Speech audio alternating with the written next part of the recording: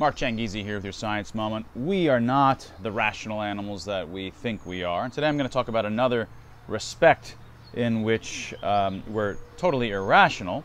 And it may be good or may be bad, and I can talk about that another time. But you like to imagine that you're a good person and that you don't revel in other people's humiliation.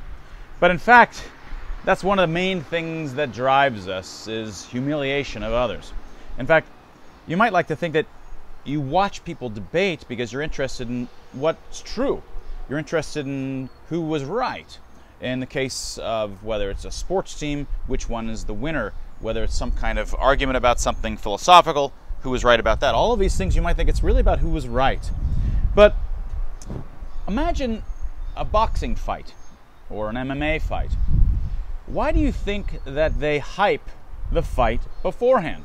One of the main reasons that they hype the fight and they go through all of this drama, putting the two fighters head to head and asking them actually to trash talk to one another, is because this heightens the level of disagreeableness between them. It creates the impression, at least, that there's tremendous amounts of social capital, of reputation on the line. So that way, once the fight is over, it's not just deciding and finding out who was better, it's watching or feeling that social capital get transferred from one person to another.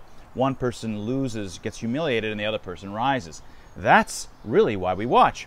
That's why we care about arguments to the extent that we care at all. It's when there's drama there underlying it. And that to say that there's drama is truly about there being the possibility of humiliation, which is the possibility of reputation transfers occurring. You don't really care about the fight so much unless it's been hyped. So it's not about the rightness or wrongness or the truth about some particular outcome, whether it's philosophical or otherwise. It's about the reputation transfers. We care about these reputation transfers because that's what matters in terms of a reputation network and keeping track of a reputation network. In fact, we care about the reputation transfers even in professional wrestling, like fake wrestling, right? We know it's fake. We know there's not even a truth to the matter at all. But to the extent that people enjoy, and there's whole communities that enjoy watching, it's because you're watching this faux transfers of reputation, and that's what's exciting, even though you know there's no reality to the fight at all. And of course, that's what makes a great movie. Great movies, great fiction, you know is fake. You're not really interested in whether it was right or not or what the outcome was because you know it was just being made up.